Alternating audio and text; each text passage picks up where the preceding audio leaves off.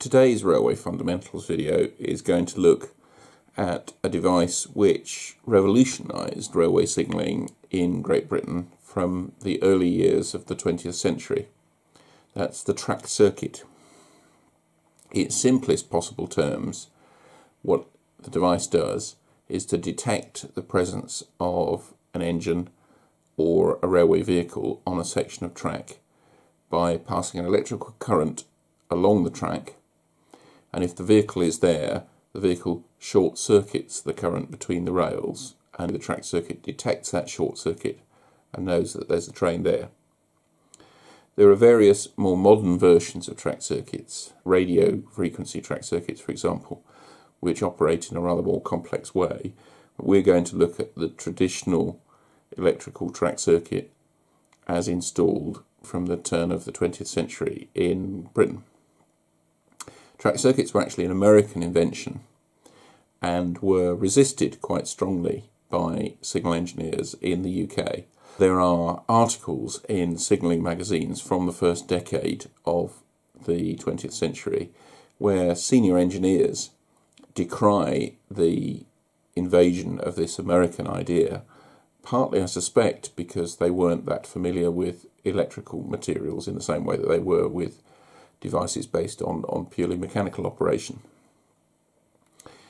This video is being recorded in May 2020, only a few days after the 105th anniversary of the Kintins accident, which really changed that view, because Kintins was an accident which could have been prevented had track circuits been installed on the lines through Kintins, which would have either reminded the signalman of the presence of the train into which he signalled another train, or actually prevented that if some of the later iterations of the way track circuits work were installed. We're going to look at track circuits over a couple of videos, and we're going to start with the principles in this one of how they operate. It would be possible to do that with diagrams. Here is the 1962 version of the Western Region Safe Working of Trains course, and you can see it has a page or two about track circuits, and the diagrams are quite complex. At the suggestion of a WSR-TV viewer, we found a different way of explaining track circuits, and here I'd just like to pay tribute to Bob Livermore, who's one of the West Somerset Railway volunteer signalmen, and until fairly recently was employed by the company as an S&T technician.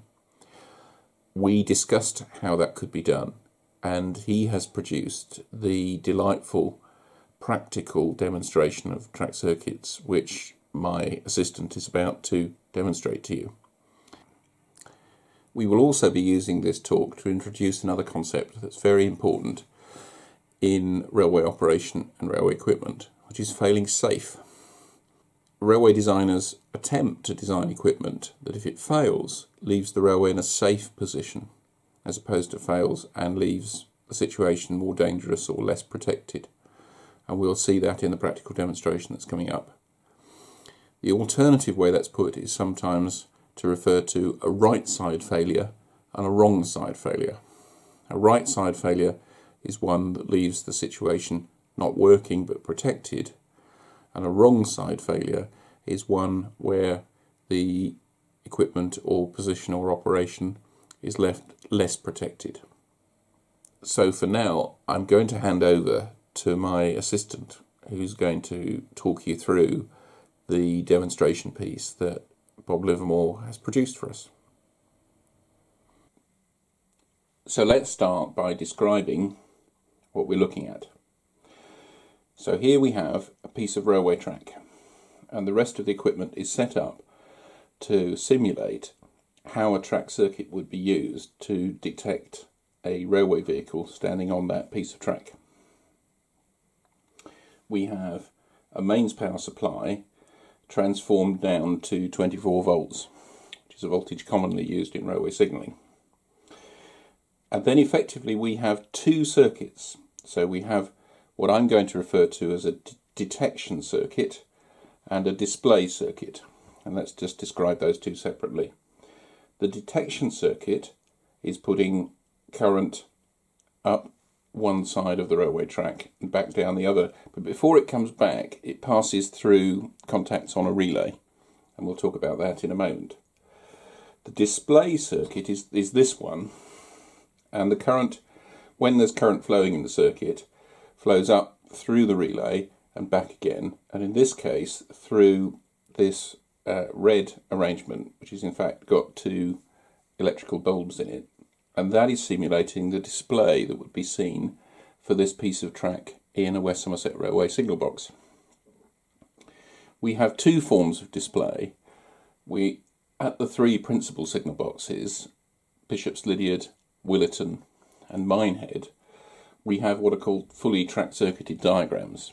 So the illustrated diagram above the frame has a number of what are called lozenges in, which are rather like this display, and they, for a piece of occupied track, light up to show that there's a train on them. The two smaller signal boxes at Blue Anchor and Crocombe only have track circuits through some of the point work in the signal boxes, and they don't therefore have that complete illuminated display. They have swing arm track circuit indicators, like the one you're looking at now from Crocombe signal box, that displays in a different way. When there is no vehicle on the piece of track it relates to, the red oblong arm sits at 45 degrees, and alongside it can be read track clear. When a vehicle occupies the track circuit that this indicator relates to, the arm swings to the horizontal, the words track clear are covered up, and the words track occupied appears. When the vehicle has passed clear, the arm swings back, and we know that once again that piece of track is clear. But they're doing the same thing. We could have mounted a swing arm indicator on the board and used the pair of contacts from the relay to operate that in just the same way we've been describing. Now it's worth saying a word about a relay. All a relay is an electrical switch, and they can be manufactured and set up in a number of different ways. What this relay does is, when there is current flowing to it through the detection circuit, it holds open a pair of contacts on the display circuit. So the circuit is not made, those contacts are open. When the detection circuit is de-energized as far as the relay is concerned, when their current is not reaching the relay, it doesn't have that action, and it lets the pair of contacts on the display circuit close, and so the display circuit will be complete and will be able to operate. So let's see that in action. The change from the previous shot is that now we have connected to the main circuit and there is current flowing, but the display doesn't look very different, because now we have the circumstance I was just describing. So we have current flowing in the detection circuit all the way up through the relay and back again, and that relay is holding open the contacts on the display circuit. So now let's bring along a railway vehicle. I apologise to Great Westerners that what we have here is a South Eastern Chatham P class. There we are. It's on the piece of track, and the track circuit is doing its work and identifying that the vehicle is there. So if we take it off, we put it on,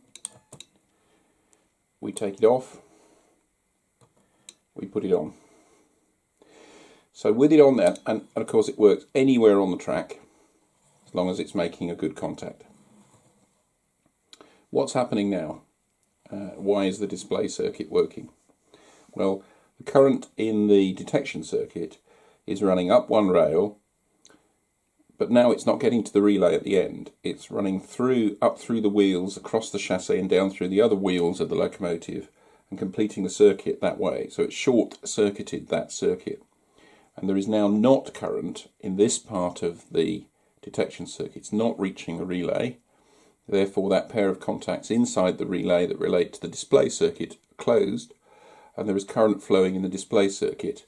and so the bulbs are alight. Is it something special about a locomotive? Well, here's just an ordinary screwdriver, and if we short circuit the track, then it operates in just the same way, and anywhere on the track will do. I mean, that's another point about a track circuit, is that that locomotive can be anywhere on that track circuit. It can be there, or there, or there. And the signalman doesn't know where on a track circuit there's a vehicle, if there's a vehicle there. It can be anywhere in that particular piece of track circuit. And we'll look in a later video at how we need to split up a layout so that the track circuits are usefully split up to help the signalman and the signalling devices operate trains successfully. Of course, the contacts from that relay can do other things. So the fact that this vehicle is now on a track circuit, if there was a signal behind it here, the contacts from that relay could be used to prevent that signal being cleared and protect the train. They also, if there were a set of points in this piece of track, that the contacts from the relay could be used to make sure that the points are not moved while the locomotive moves along the track. And you'll have seen, if I move the locomotive a little bit, you can see that the track circuit can bob a little, as it's called, when it goes on and comes off, because there needs to be a good electrical connection across the two. That's fine generally with a locomotive, nice and heavy. One has to take account, though, sometimes that lighter vehicles, and track circuit technology is really quite good these days, but lighter vehicles like a single wagon or a Wickham trolley might not operate the track circuit successfully, and there are usually regulations to take that into account. The other factor might be if the rails are not clean, and the locomotive therefore might not be seen by the track circuit. In the introductory section, I talked about fail-safe, which is part of railway design, or should be. And what that means is that devices like this should fail safe. So let's take the locomotive out of the way for a moment. Here is the track circuit doing its job. There's nothing on this piece of track, and therefore it's correctly indicating to the signalman that this track is not occupied. What would happen if someone came along and cut the wires accidentally? A ballast regulator or a temper came through and cut the wires. Well, we can simulate that. We have a crocodile clip at this end, connecting this end of the detection circuit. If we disconnect it, you'll see that the display circuit lights. Because of course what's happening in this circumstance is that now the detection circuit is broken, current is not reaching the relay at the end, those contacts on the display circuit side of the relay have closed and the lights have lit. And that is giving an indication just as if there was something set on it. And that's failing safe, because the safe condition is it looks occupied, therefore the signalman will either know not to or not be able to send another train into this section, not being certain that it's clear. And the signalman would go through a process with the following train of having the line inspected to see whether the line was clear before he concluded that this was an equipment failure and not actually something that had appeared. Who knows? Somebody might have dropped a car off a bridge, done something unfortunate, pushed a vehicle out of a siding onto the track. Until you inspect, you can't know. And of course exactly the same thing could occur if we had a rail break through this section. That would break the circuit as well.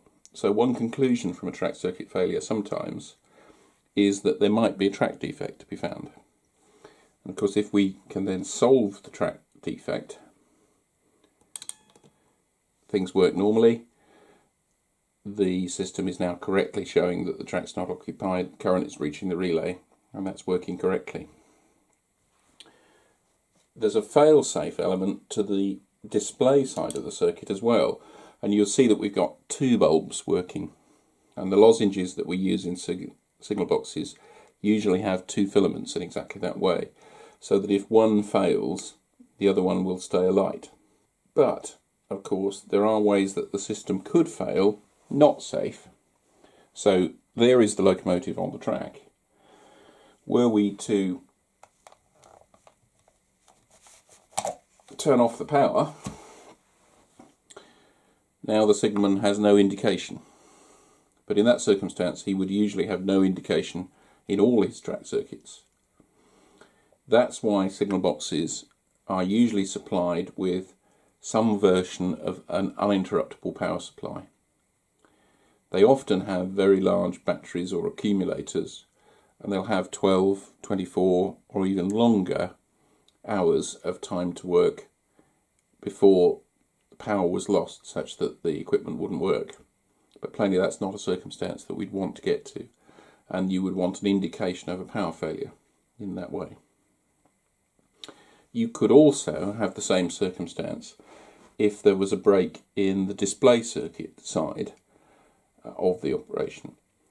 Plainly that's inside equipment that's likely to be better protected than outside equipment on the track, but that also potentially would be not failing safe. Another way that that's sometimes stated is a right side failure and a wrong side failure. So a right side failure is one where if there's a failure it's occurred safely, and a wrong side failure is one where it's occurred in a circumstance that's made the railway less safe. Let's put our track circuit back on again. So that is the operation of a track circuit. Thank you once again to Bob Livermore for creating that demonstration item for us. I hope that's been interesting. That's the end of this demonstration of the operation of a track circuit. We will be producing a later video in the series talking about some other aspects of track circuits out on the ground, which will build on the knowledge that we've been conveying today. Thank you for watching. As usual in the Railway Fundamentals series, there will be 10 self-test questions to be found on the West Somerset Railway Association website. Do have a try and see how well you've done.